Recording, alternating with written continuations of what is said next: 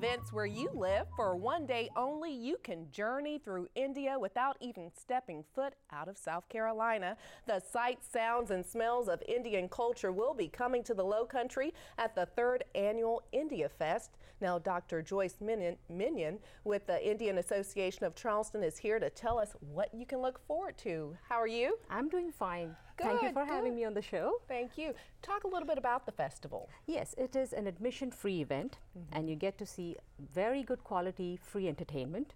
There's lots of food vendors selling good Indian food like chicken tandoori, samosas, chicken biryanis, and we have the usual henna artists on site.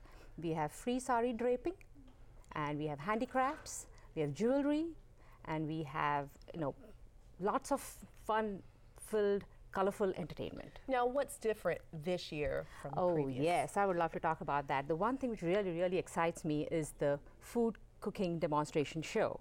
Now, this is a special limited seating event, and what we do here is the seasoned chefs from within the Indian community will share their secret recipes with you, and then you get to eat a bite of what is being cooked. So it's a win-win situation. And we have 3 sessions. We have an appetizer session where they'll show you how to cook 3 appetizers, an entree session, and also a high tea session where they'll serve snacks with ginger tea, ginger chai, and masala chai. And I'm sure you don't get that at the local Starbucks. I'm sure not. Thank you so much for joining us. Now, you definitely have to get out there for this and get out. There's more information on the screen. Again, India Fest is this Sunday, October 2nd at Marion Square in downtown Charleston. Stay with us.